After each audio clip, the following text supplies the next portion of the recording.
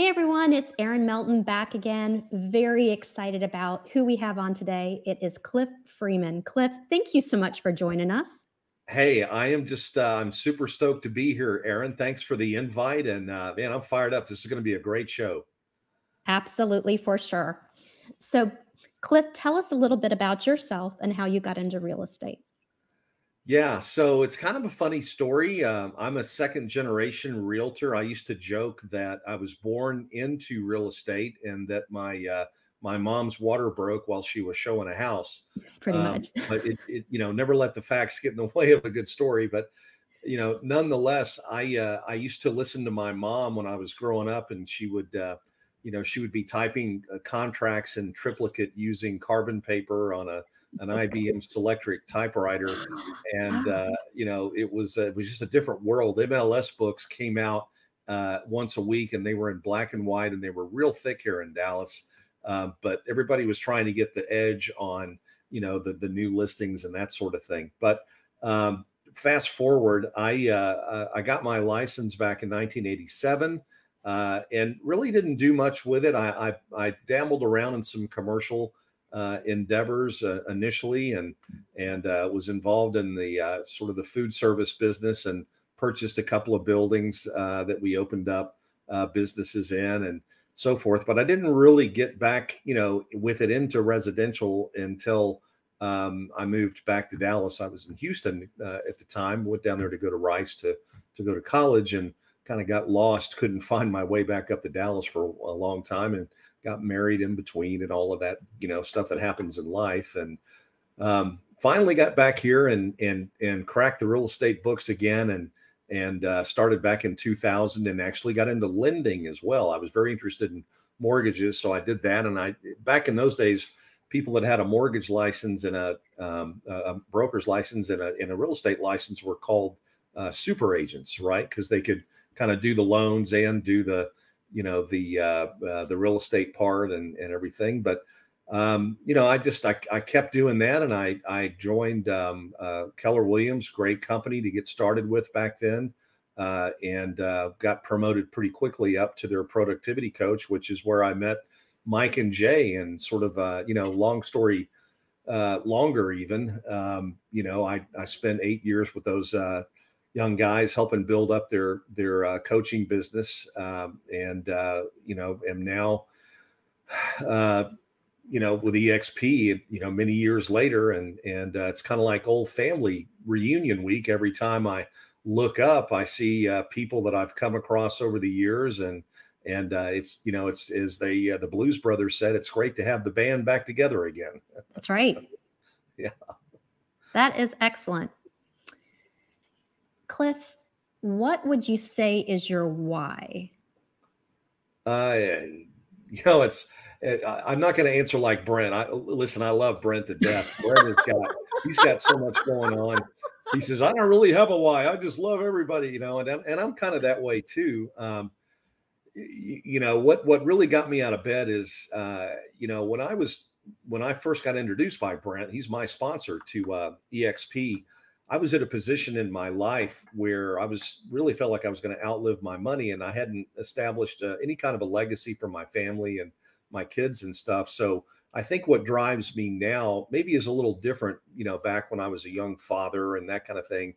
And as we get older, I think our why evolves, and It does. there's a little more wisdom behind it, and more maturity. And now I'm looking at the you mentioned John Kitchens earlier. I love John. John and I are great friends, and worked together for a number of years. But he does this example of, he'll pull out a string at a coaching or at a event, or at a training event, and he'll say, look, this represents your life, and this is how much time you get. And he holds the string down and puts it on the table, and he says, where are you on this string? And what you realize is, once you're past halfway, when I hit 40, it's like, damn, I'm closer to the end now that I am the beginning. Yeah. And you start thinking about things that you never thought about before. And this sort of this invincibility that young people have. They think they're never going to die, never, they're going to be around forever. all of a sudden, you're confronted with like this notion of this idea of mortality and, Yes. and what happens then, and what do you leave behind, and so forth. So I was, at 58, I was really making good money, but it had been a rough battle. I mean, people look at me now and they go, hey, you got everything you need. You're making, tons of money and everything. But, the reality is back then, I didn't have enough money to retire on, and I was afraid I was going to outlive my money. So I think what really drove me at that time, there was a couple of things. One was I realized I had a limited amount of time to get some things done in this life that I really wanted to get done. And one of them was, I've always been, blessed to have been able to hang around some really great people that influenced my life. Zig Ziglar was one of them. I used to sit on the second row of church at Prestonwood here in Plano, and he and the redhead would they'd have the encouragers a Bible study first at 9 o'clock, and then we'd all go to big church, what they call big church. And Zig has a number of sayings, but one of the things that he said is that you can get anything in life that you want if you just help enough other people get what they want. And yes, so I've really that has so much meaning to me, because what I've been able to do, like here at EXP, for example, is it's the leverage and the number of people that I'm able to work with and help change and impact their lives has grown exponentially. And because of that, so has the reward. And really, I look at the money as really nothing more than a measure of how well I'm serving other people. I think Brett mentioned that too. Brett and I are like kindred spirits in a lot of ways. We played rugby in college, and we both got kind of interesting backgrounds and stuff. But what really drives me now is I know that to put my dent in the universe and have the biggest impact that I can have, I've got to really, I could have retired 2 years ago, but rather than do that, I decided to go ahead and push forward and build a legacy. I brought my 2 children into the business. My wife is in the business with me. And now we're really trying to build something that's going to be lasting and generational, and something that will hopefully leave this world a better place than when I got here. In spite of all the stuff that's going on, I still am committed to doing good in here and lighting candles on the way out. So that's that's my why today. It wouldn't have been my why, in my 20s or 30s, but certainly, today that's kind of where I am. That makes a lot of sense. I see lots of parallels. My husband and I being in the business, he's not licensed now, but both in the business. We have one of our kids that's in the business. We have our soon-to-be son-in-law in the business with us. Our kids grew up being surrounded by it. So I completely understand what you're talking about. Nice. That's great. Completely understand what you're talking about. Yeah, for sure. That mortality does sit in, and all of a sudden you're like, all the stuff you've been doing, you're like, you know what, I'm just not okay with this. Not that I don't want to work hard and give back, but I'm just not okay with this lifestyle anymore. So. Right. Yep, for sure. Yeah. A lot of things change. Lots of things change. So Cliff, talk to everyone about Cliff's Notes podcast. Wow. Well, you and I were chatting kind of before the show a little bit about video, and you had mentioned that, if someone had asked you a year ago, do you ever think you'd be, hosting your own podcast, TV podcast, everything? And you were like, no way, right? No. You gotta be kidding me. So, I realized that my son's really smart. I just, I'm really blessed that I've got a couple of really smart kids, and they got better looks than I did. So I just scored all the way around. But he said something one day, just out of the blue. We were talking about video, and he goes, if a picture tells 1,000 words, then a video tells a story. And I was like, wow, that really hits home, It does. because sales is really all about telling stories.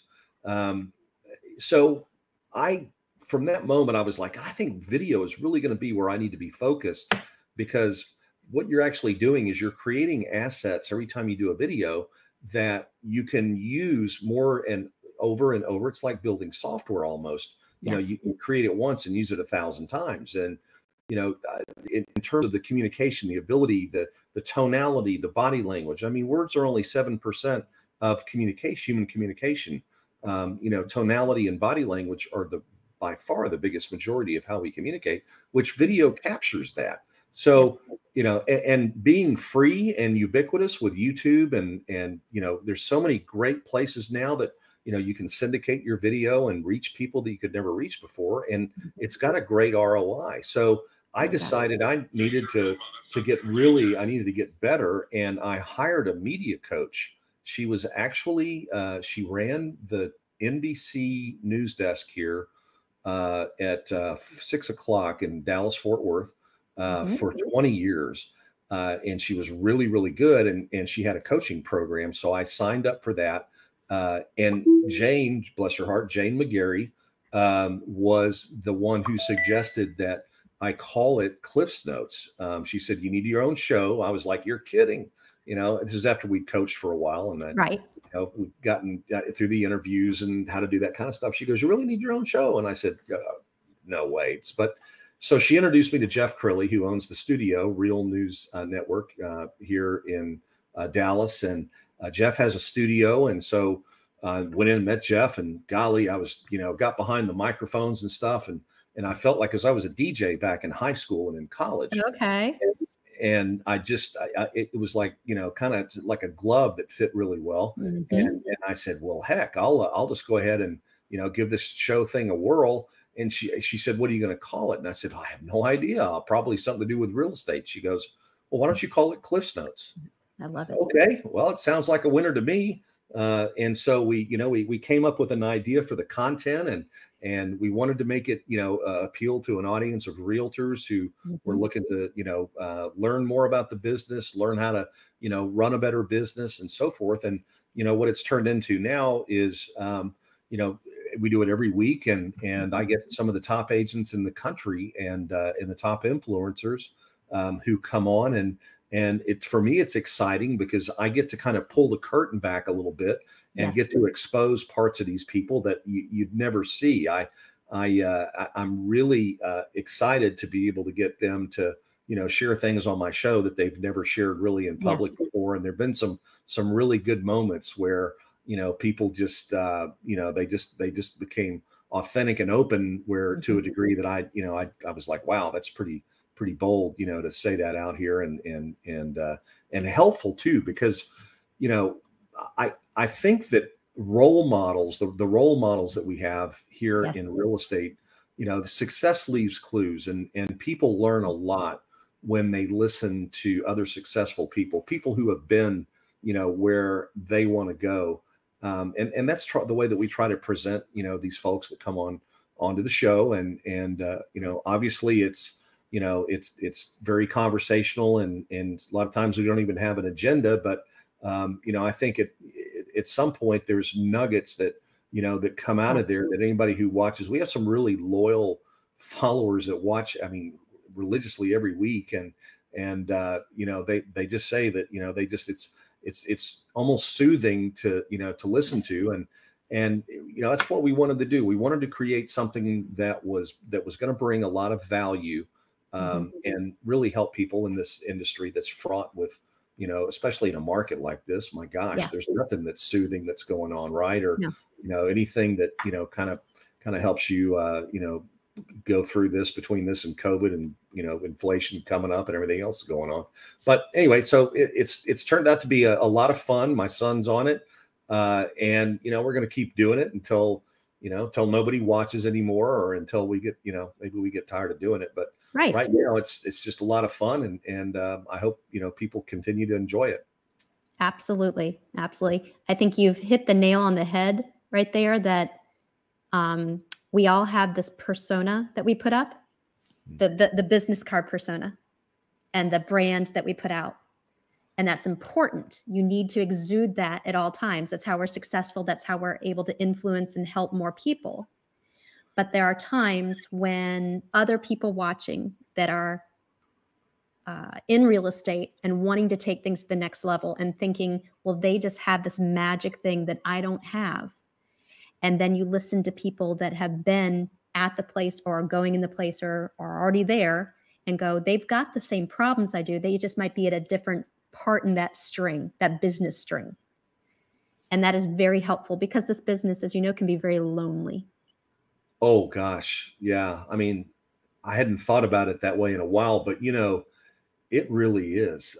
Most agents are independent agents, and not on a team. And even if you are on a team and maybe you're the team leader, that's why we all love to get together and mastermind and Mhm. socialize and hang out, which was, I think, one of the intangible things about EXP that a Yes. lot of people don't understand is we talk about collaboration, but Mhm. unless you were at the build conference and felt the level of love and energy and Yeah. sharing that was there, we can't even describe it because it Mm-mm. hasn't existed in this industry before. And Nope. look, I'm not going to say that there aren't other franchises that have created a great culture, but Absolutely. what I will say is that we don't have people competing against each other. We got people in the same markets who are masterminding, trying to help grow each other's business, Right. and that's something you don't find in other Mm-mm. franchises, places like that. It's all, it's cutthroat, and even people in the same market centers, are very closed, close to the vest when it comes to, what they're doing. They're afraid somebody else is going to figure it out and, go take clients or whatever. It's a very, it's a mindset of scarcity that just Yes. doesn't exist at EXP. It doesn't. It doesn't for sure. What would your adolescent self not recognize about Cliff today? Probably how out of shape I am, and Ah, just how old I look. I don't know. My adolescent self, I probably didn't have a self, really a self-conscious moment until I was 27 and actually got out of this country, and went and visited parts of Africa where people are, don't have any clothes to wear, that they're clean, and don't have any food and water. I mean, that was very eye-opening. yes. I think adolescents are all, we're young people. We're in that sort of, of the four stages of learning. I guess that would be sort of the conscious incompetence level, Hmm. where you're starting to realize that what you don't know, and you start to think you know things that you don't, and all that sort of thing. So I don't know. My adolescent self was me in a different body is what it was, and I don't know what I would have thought. I don't even know if I. First of all, I can tell you I never thought I would have lived to be 62, because when you're an adolescent, that's Yes. like Ancient. ancient, right? It's not. And so yeah, and so I couldn't. I struggled to even think about being that old, because I saw my grandfather and people that were older, and I'm like, I can't even begin to think what it must be like to be that age. So that's kind of a hard question. I don't know. I don't even know if that's fair, Aaron, because my brain didn't work that way when I was young, I don't think. Hmm. I get it. Things to ponder, things to think on. Yeah, for sure. That's fodder. That's something to fodder to chew on, right? There you There you go. go. There you go. Yeah. How does being a part of EXP make you feel? Uh, if a business venture could ever make you feel as good as having a great friend, I Yes. think this would be it. Oh, that's a good way. Somebody who really cares about you and is only there to support you and help you be successful. That's the way I look at EXP. I mean, when Glenn came up with this thing, I think he hit the nail square on the head, and really designed it around the agent. Yes. A lot of firms give lip service to the agent. If it's a franchise, it's not about the agent, it's about the franchisee, or it's about the franchisor. Mhm. This is about agents who are vested in the company. We own stock. We're all connected by rev share, by equity. I mean, it is truly a family in the sense that there's something that separates us from the rest of the pack here. And it is that culture that I talked about earlier, and then just the mechanics of the model that ensure that we're all pulling together, rowing in the same direction. And I mean, I don't want to say, I guess if there's anything close to like Woodstock, or back in the hippies in the 60s, You should come to Cabo. It's a love fest. I mean, when we get together and EXP Con, it'll be a love fest. I mean, Brent Gove, he's like the head hippie. He spreads love and I mean, he just exudes, Yep. the core values of EXP. And I heard him say, yesterday, and when I was listening to him on your podcast about, he just wants to love everybody. And that's why he's such a great, fit Yes. for, where he is here at EXP, and why I'm glad I, followed him over here for sure. Definitely, definitely. So you've had a lot of success up to this point. What would you say is most important to you now? Well, I mean, I won't say that I've just been standing on the shoulders of giants, really. I mean, I have been I've had success only because I've helped other people have success. And, I mean, it's success is contagious, especially at this company. As far as what's next for me, I'm going to continue to build the legacy that I have, I'm building here, and do something good with make sure the profit motive here is in alignment with what my vision is for the rest of my life. And I would just love to spend, the rest of my working days helping, pour into other people's lives from a leadership standpoint, and just being an encourager, and helping people have breakthroughs in life. Because, most of us, I would say all of us, in fact, didn't get where we are and reach this level of success without some help.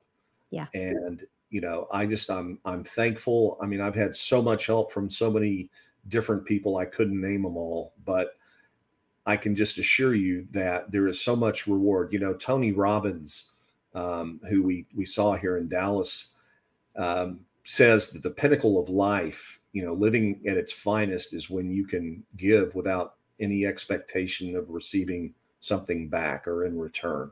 Mm-hmm. And if you haven't had a chance to live life like that, it really is, it's the best seat in the house.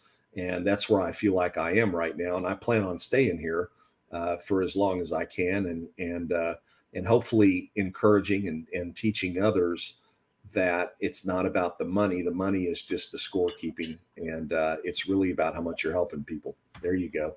Did your lights go off there? What happened?